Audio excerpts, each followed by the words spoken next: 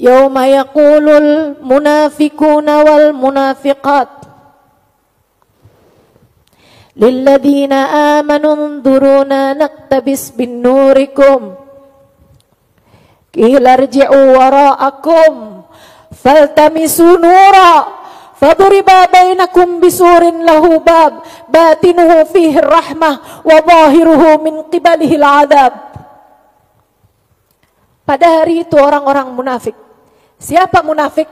Yang barengan sama mereka waktu hidup di dunia, tapi lebih memilih dunia daripada akhirat. Orang-orang munafik adalah orang-orang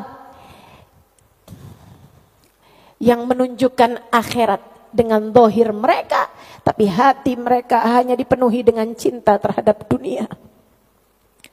Kitakah itu orangnya? Kitakah itu orangnya? Kayaknya soleha gitu dari luar, tapi ternyata hatinya isinya cuma dunia. Kitakah itu orangnya?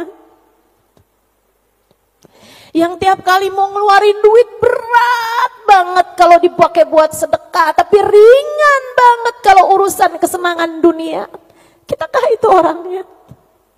Hari itu yauma yaqulul munafiquna wal munafiqat, orang-orang munafik mau laki-laki ataupun perempuan akan berkata kepada orang-orang tersebut. Kenapa mereka bisa ngomong sama orang-orang itu? Karena mereka kenal waktu di dunia.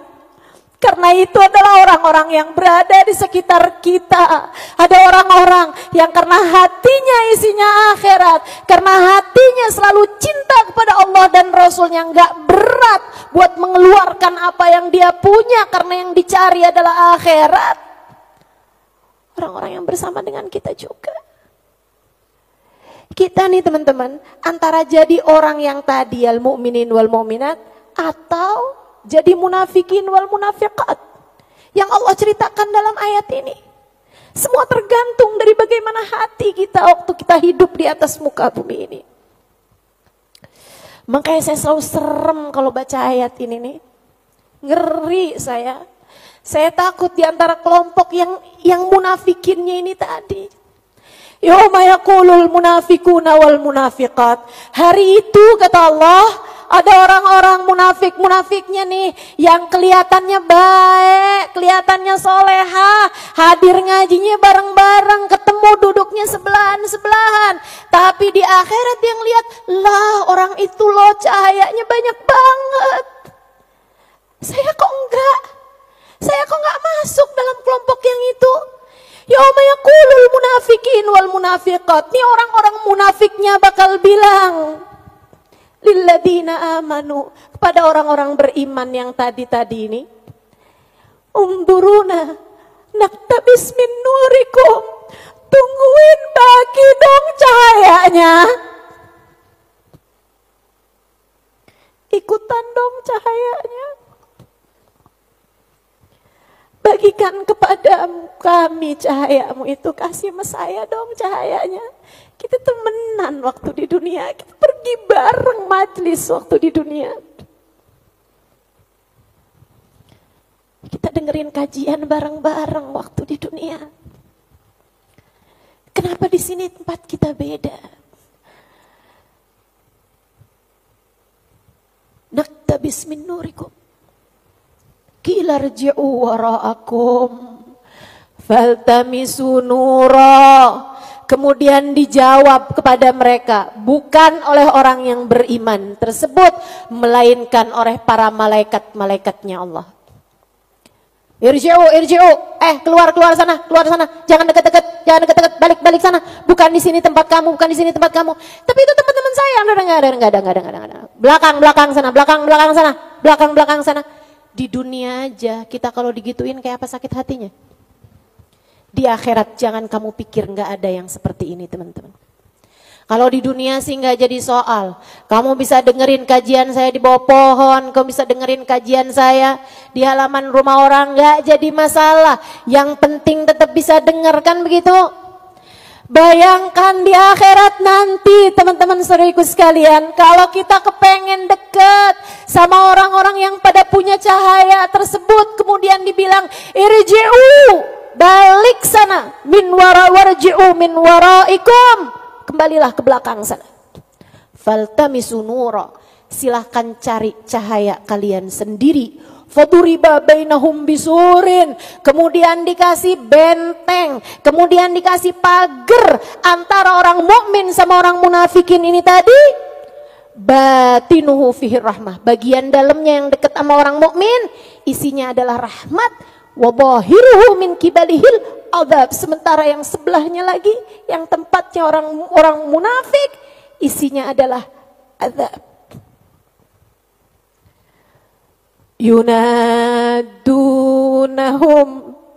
alam nakum ma'akum, si orang-orang munafikin yang ada di luar, mereka bilang, alam nakum ma'akum, kenapa kami harus berjarak, kenapa kami harus diberi pagar, alam nakum ma'akum, bukankah waktu di dunia kita barengan?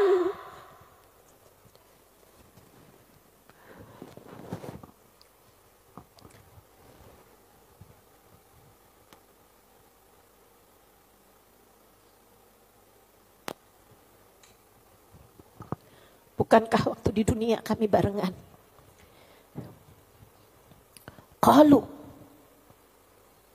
para malaikat tersebut menjawab, bala, iya sih, barengan. Walakinnakum fatantum anfusakum, akan tetapi kalian tertipu dengan diri kalian sendiri. Watarabbastum, kalian menunda-nunda, suruh sedekah, ntar deh, suruh tahajud, ntar deh, suruh istighfar, ntar deh, suruh sholat, ntar deh, suruh nutup aurat, ntar deh, suruh deketin Nabi Muhammad, ntar deh. Tarabbastum, kalian menunda-nunda. Wartabtum, kalian penuh dengan keraguan, emang bener ya yang disampaikan? Emang yang dibilang Ustadzah Halimah bener ya? Kan kita belum tahu, kan kita belum lihat akhiratnya. Emang iya? Emang, tapi kan masalahnya kan kita hidup di dunia juga, kita harus jadi orang sukses juga nih. Ustadzah kagak-kagak aja nih, dia emang enggak ini, dia sekolahnya lain. Wartabtum, kalian penuh dengan keraguan. Wa gharratkumul amani, kalian ditipu sama angan-angan kalian sendiri. Saya umat Nabi Muhammad tuh selalu beristighfar buat umatnya. Saya umat Nabi Muhammad, saya udah banyak diistighfari nama Nabi Muhammad, saya bakalan masuk surga. Bapak saya siapa? Kakek saya siapa? Saya pasti bakalan masuk surga. Neraka, nggak ada ceritanya lah saya begitu masuk neraka, ya nggak mungkin banget lah. Kalian tertipu sama diri kalian sendiri. Hatta jaa amrullah, sampai ajal menjemput kepada kalian. Wa gharrakum billahil ghurur, kalian telah tertipu dari jalan Allah. Kalian telah melenceng dari jalan Allah. Falyawma la yu'khad minkum fidyatun wala minal ladina kafaru. Pada hari ini tidak akan diterima tebusan dari kalian dan tidak pula dari orang-orang kafir. Tapi kami punya banyak harta, tapi kami punya begini, tapi nggak ada artinya apa-apa, nggak diterima tebusan dari kalian. Tidak pula dari orang-orang kafir. Ma'wakumun nar, tempat kembali kalian adalah neraka. Hiya maulakum, dia adalah Tuhan kalian.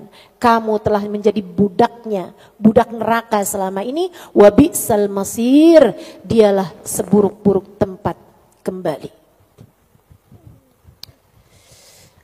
Ayat sesudahnya teman-teman, ini benar-benar ayat. Suami saya bilang, tulisin dong, kita taruh di atas di kamar kita gitu ayat yang ini. Dan saya belum kerjain sampai sekarang. Saya baca nih baru saya ingat. Ya Allah, punya PR dari suami belum saya kerjain.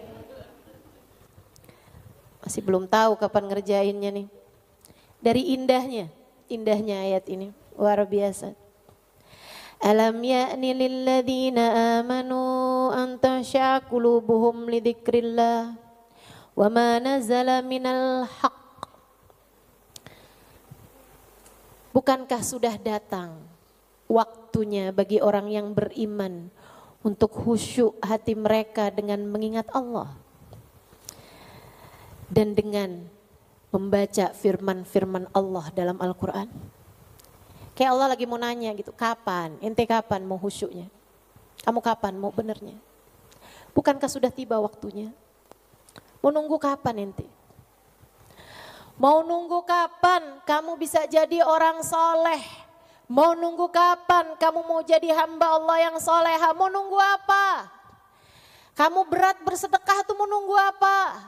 Kamu belum mulai tahajud sampai sekarang, kamu nunggu apa? Kamu belum mau juga mendekat kepada Allah, bahkan sekedar nutup aurat. Kamu masih mikir, mau nunggu apa? Alam ya'ni lilladzina amanu. Bukankah sudah tiba waktunya bagi orang yang beriman untuk khusyuk hati mereka mengingat Allah? Rambut muda beruban. Kamu masih nunggu apa sih? Belum khusyuk juga, belum takut juga sama Allah. Udah sama Allah bolak-balik dikasih sakit macem-macem. Belum takut juga kamu sama Allah. Belum mikir juga buat akhirat kamu. Masih sibuk aja, apalagi ya yang mau saya punya, apalagi yang mau saya bangun, kapan lagi? Alam ya'ni lilladzina amanu an takhsha'a qulubuhum li dzikrillah wa ma nazzala minal haqq. Belum tibakah waktu bagi orang yang beriman untuk khusyuk hati mereka mengingat Allah dan mendapat peringatan dari Al-Quran? Wala yakunu kalladzina utul kitaba min qabl fatala alaihimul amad faqasat qulubuhum. Kalian jangan jadi orang-orang yang terdahulu yang diturunkan kitab, akan tetapi angan-angan mereka panjang.